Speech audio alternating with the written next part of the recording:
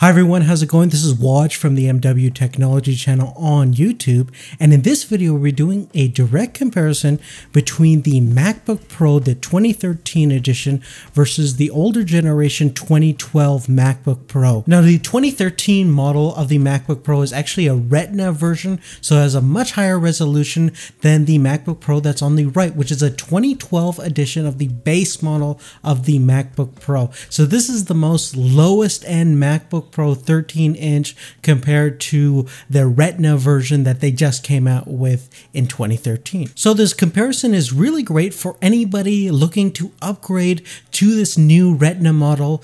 If they already have an older generation of MacBook Pro, or if they have this specific generation of MacBook Pro, this is the 2012 edition, or for anybody who's just interested in seeing how the lowest end version of the MacBook Pro compares against this new 2013 Retina model. So the first thing that we're going to take a look at is the overall dimensions and design of both these two laptops. And in terms of actual dimensions, you'll see that the older generation 2012 MacBook Pro measures about 8.94 inches in terms of its depth and about 12.7 inches in terms of its width. Now that is certainly slightly larger than the 2013 Retina model, which measures about 12.35 inches in terms of its width and about 8.62 inches in terms of its depth. Now one big difference I do find in terms of the physical dimensions is the overall thickness between these two.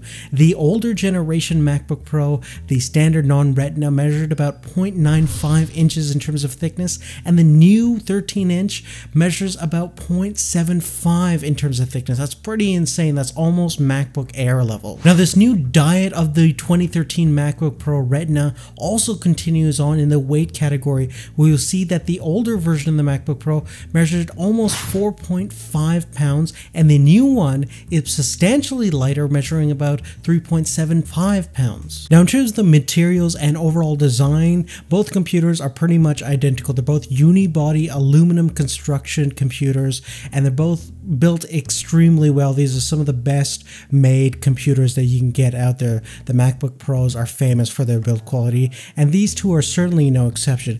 And both of them actually come with the exact same keyboard that's backlit, and also the multi-touch trackpad that has become synonymous with MacBook Pros. Additionally, both of the computers have a front-facing 720p Facetime camera. The quality is pretty much identical. You're not going to find a huge difference between the front-facing cameras. However, when we move forward, you'll notice a slight variation in terms of some of the ports that the new 2013 MacBook Pro has. Now, we'll start off with the ports that both computers contain. They both have two USB 3.0 headphone jack, a MagSafe 2 power connection, a SD card reader, which is really awesome. Now, the non-Retina version of the 2012 13-inch MacBook Pro has a couple of ports that actually the 2013 Retina model does not have, starting with an actual Ethernet port, a FireWire connection, a button to check your battery life status, which is really awesome, a Kensington lock slot for security purposes,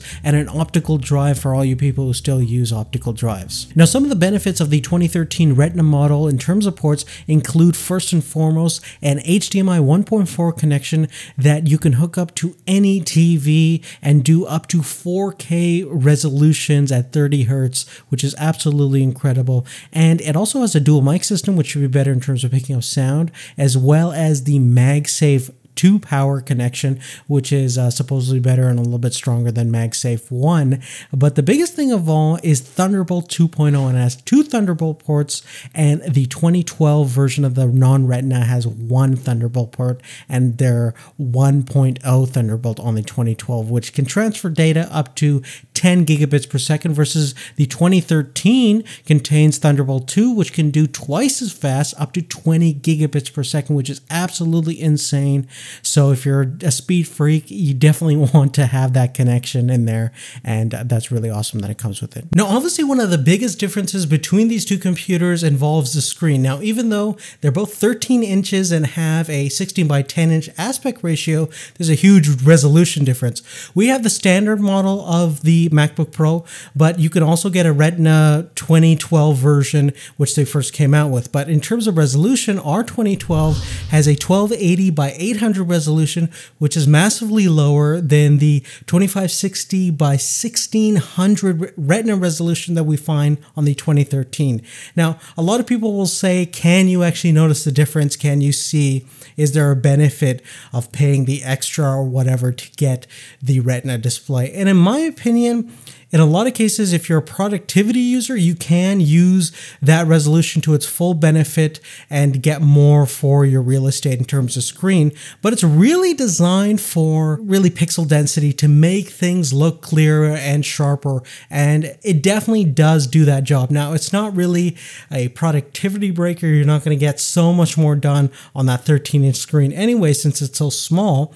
But in quality of experience is definitely higher on the Retina display. So it really depends on you, and you have to really check it out in physical form and see it and see if that will make a difference for you. Now, obviously, there are some subtle and more important differences between the external properties of both these two laptops, but there are also some major differences internally. So let's get inside the hoods of these two machines and see what comes inside. When we start with looking at the CPU, you'll notice that the processor has been updated to the new Haswell chipset, which just came out just a few months ago. It has an i5 processor clocked in about 2.4 gigahertz, and it can go turbo boost up to 2.9 gigahertz and has 3 megabytes of level 3 cache, which is actually fairly similar to the Ivy Bridge model that we had in the previous generation MacBook Pro, which is also an i5, but it's clocked in a little bit higher. Now, you'll notice that it's 2.5 gigahertz standard clock speed, and it turbos all the way up to 3.1,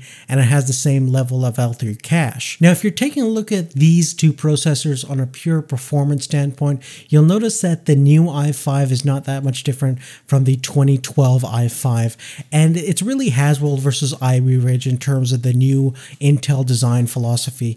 Ivy Bridge is definitely just as powerful, but Haswell is slightly more efficient. So that means you'll get very similar performance with a little bit better battery life. And we'll take a look at the battery life in a little bit, but you're looking at very similar performance in terms of CPU. Now, both of these two notebooks actually comes with 4 gigs of DDR3 RAM, clocked in about 1600 megahertz. Now, the cool thing about Mavericks is that it's really efficient in terms of managing your system resources, so it can allocate more of your physical system memory. So 4 gigs will be treated like 6 gigs in the OS. So you really don't need to get anything more unless you're doing some more graphic intensive applications or some video editing or something like that, where you might need a little bit more RAM. Now, moving forward, when you get the base model of the MacBook Pro on either 2012 or 2013, you're going to deal with the integrated graphics. Obviously, you can get discrete graphics if you upgrade some of your parts here and there,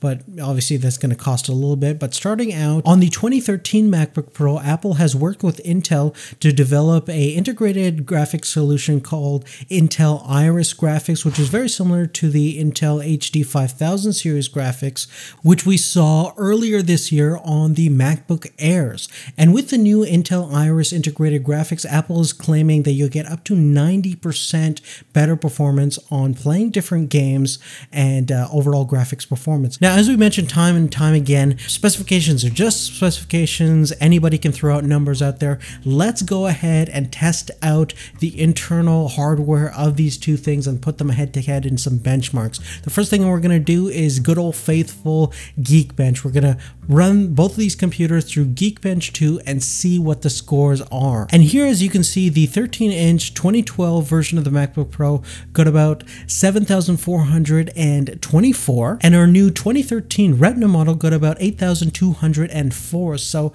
quite a big difference between the two. Although, let's go ahead and move forward. We're going to use something that specifically targets the GPU and CPU. We're going to specifically use an application called Cinebench, which is going to target our GPU performance and our CPU performance, and we're going to run both things, and to save time, we're just going to speed it up and tally up the results. Now, looking at the OpenGL graphics benchmarks on Cinebench, we're getting about 15.85 frames per second versus 19.88 frames per second on the 2013 MacBook Pro. So the Intel Iris is definitely doing something to get get the higher frame rate, and definitely good performance. On the CPU side, there's not that much of a difference, surprisingly.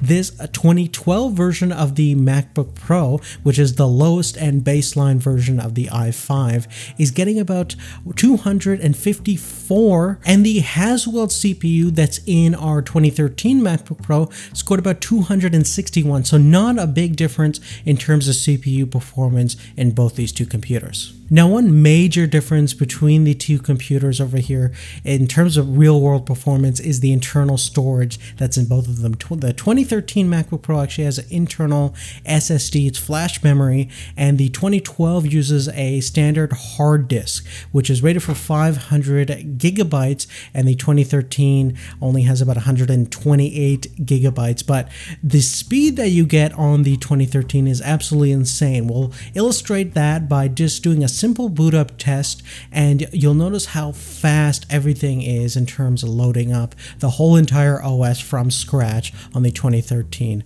And by the time the 2012 has booted up with its standard hard drive, the SSD internal flash memory on the 2013 Retina has pretty much done everything in the fraction amount of time the 2012 has. And by the time it opens up fully, you could be surfing the web, getting your work done. So in terms of speed and overall reliability, we all know that the flash memory is far superior. Now, just to hammer this difference even further, we're going to take a look at the benchmarking software by Blackmagic Design and take a look at the read and write performances on both these two computers, and you'll notice a massive difference again. The 2012 version, I mean, this benchmark fluctuates here and there, but on kind of a baseline basis, you're getting about 92.4 megabits write and about 107 megabits in terms of read. Now, the internal flash memory on the 2013 Retina model completely destroys those numbers, getting about 308.9 megabits